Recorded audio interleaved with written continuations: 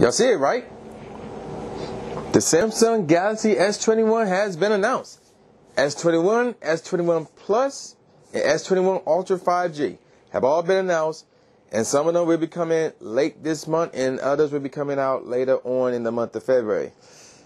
It looks good, but why is it not coming with a charge brick? Why is Samsung copying Apple's bad choices?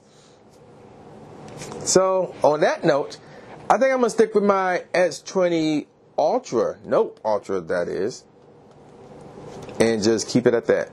So, with that out the way, let's get on with this video. Alright, ladies and gentlemen of the YouTube citizens, y'all know who this is. Yeah, you gotta like, make sure everything is correct, even though that just hurt my forehead, but whatever. It's your boy True Inferno here, and today's date is Thursday, January the 14th. So, we got some new events coming. One of them we already, well actually we both of them we knew they were coming, but we don't know how they were going to work until now, mostly. So, what are the two events? We're going to get into it right now. But let's get into the one that's coming up sooner, which is next week. Check this out. Trainers, we're excited to announce that Hoenn will be the next region featured on our countdown celebration leading up to Pokemon Go Tour Kanto. From Tuesday, January 19th at 10 a.m. to Sunday, January 24th at 8 p.m. local time, Trico, Torchic, Mudkip, Taylor, Loudred, Nopads, Aaron, Meditite, Roselia, Kavaha, Numo, Baltor, and more will be appearing more frequently in the route.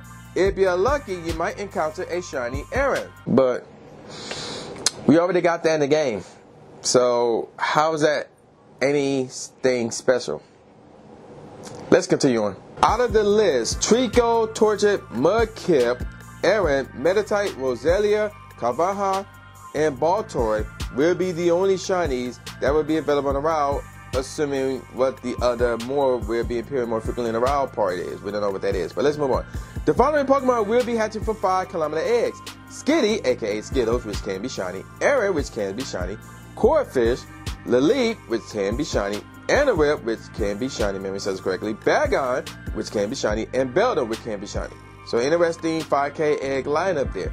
Enjoy event-exclusive field research tasks that reward Stardust and lead to encounters with Pokemon such as Trico, which can be shiny, Torchic, which can be shiny, Mudkip, which can be shiny, Aaron, which can be shiny, Plusle, which can be shiny, Minun, which can be shiny, and Welma, which can be shiny. And I'll be honest, I got all those shinies, so none of those are appealing to me. The following Pokemon will be appearing in raids. Trico, which can be shiny, Torchic, which can be shiny, Mudkip, which can be shiny, Waltz, Aaron, and Bagon, all of them can be shiny, will be appearing in 1-star raids. Breloom, Marwile, which can be shiny, Grumpig, Spinda, which possibly can be shiny, and Absol, which can be shiny, will be appearing in 3-star raids. Kyogre and Groudon, both can be shiny, will be appearing in 5-star raids. Complete the Hoenn themed collection challenge during the event by collecting Trico, Torchic, Mudkip, Nakata, how you want to pronounce it, Nosepass, Aaron, Plusle, Minun, and Bagon to receive 3 Silver Pineapple Berries, XP, and an instance. Head on over to the Today view to track your progress. Evolve Metang, the evolved form of Beldum, through the event to get a Metagross that knows the previously Community Day exclusive attack, Medium Mass, and that's exciting. Event exclusive time research will be available. Complete the Hoenn themed time research task to earn the following rewards.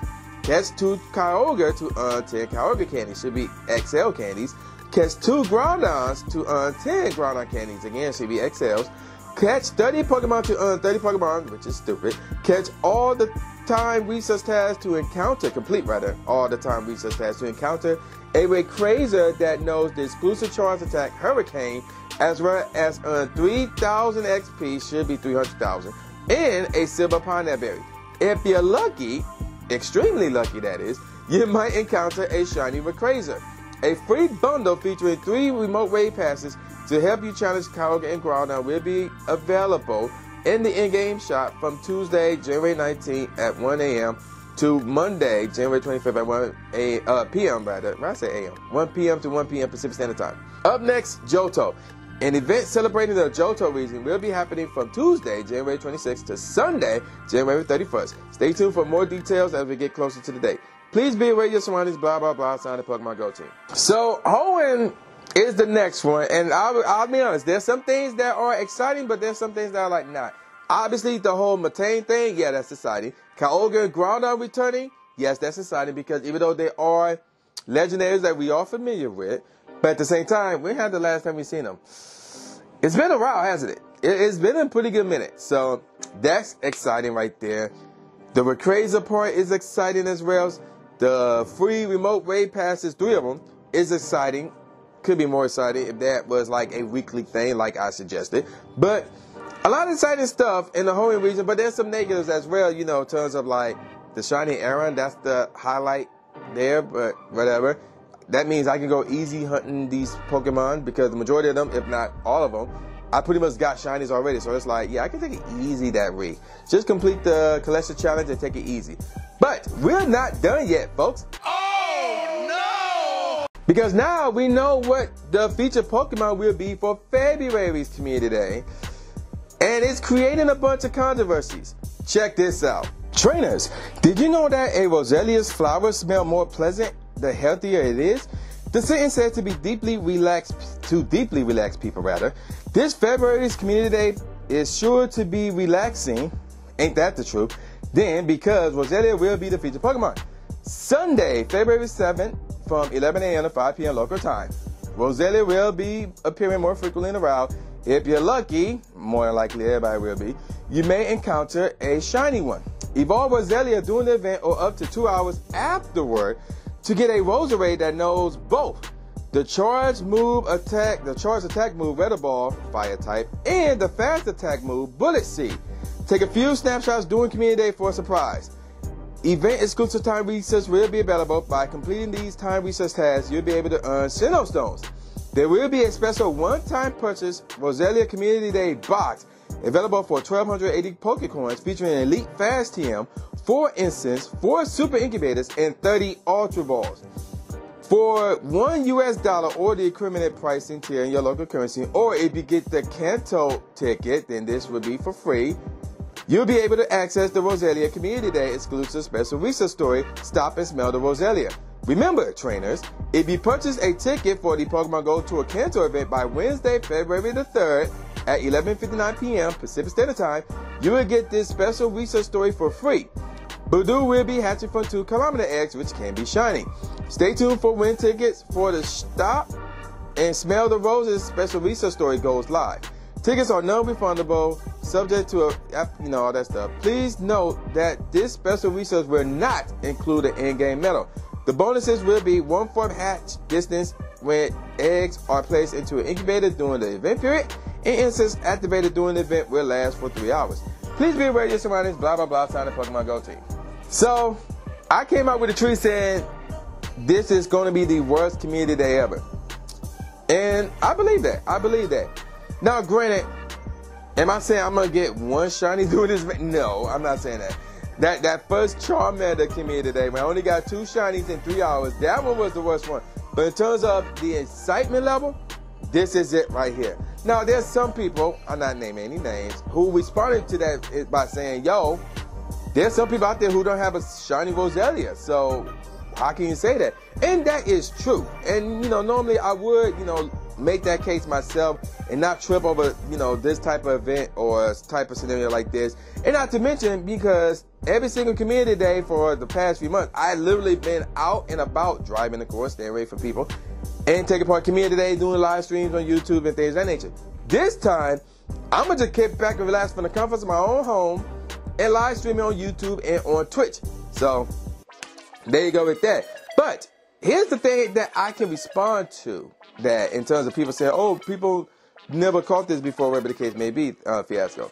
And I can't take the credit for this one. I have to shout out Reversal for this one. So, he basically reminded us that in October, we got Charmander, even though we voted for it, but we still got it, and that's just shiny, that's already in the game. November, we got 2 of them. We got Electabuzz and Magmar. Granted, both of those, you can only get those shiny by hatching their baby forms, but either way, technically their shiny forms were already in the game. December, we got every single Community Day Pokemon from 2018 and 2019 pretty much. And then this month, this weekend, this Saturday, we're going to get Machop, whose shiny form is already in the game. So, and then, of course, we got Roselia, whose shiny form is already in the game. So, October, November, December, January, February. So, we have 5 months where the featured Pokemon for Community Day was shinies that technically was already in the game. And we actually had 6 of these events. So technically, 6 straight Community Day events featured Pokemon whose shinies form were technically already in the game already. And I'm like, yo, where's the new shinies at? The Community Day is missing the new shinies. That's one of the reasons why Community Day would be so hyped, because of the new shinies. And we have not gotten that over the past 5 months, and we have not gotten that over the last 6 Community Day events. That's a problem. That's a problem. So, granted, it's not that big of a deal for me because I can just kick back and relax from home, live streaming, and wherever happens, happens, because I got a bunch of shiny Roselias. I got some shiny Roselias already. I even got a shiny Badoo already. So, I got the family set complete. So, but at the same time, in terms of the excitement level, it ain't there. It ain't there. So, I'm not sure if this is a Niantic decision or a Pokémon Company decision, but either way, whoever is in charge of this, whoever came up with this idea, y'all need to try harder in terms of the featured Pokemon for these Community Day events, because that ain't happening. That's not it, Chief. That's not it. And I'm gonna call it a wrap. So with all that said, y'all know who this is. This is boy New J Gatsby, aka New Stephen A. Smith, saying peace out, y'all, and I'll see y'all next time. Yeah. Subscribe. Thanks, man. Do it.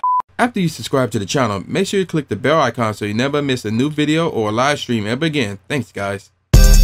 Lewis the trainer, articulating paint. With my tongue, I done things that people said I can't. Now they rank 'em with the elite, but it's for the people, and victory is part of defeat. Cause when you get back on your feet, then you try again. Learn from mistakes, show 'em that I got what it takes, and I'm dying to win. I'ma hit and move away.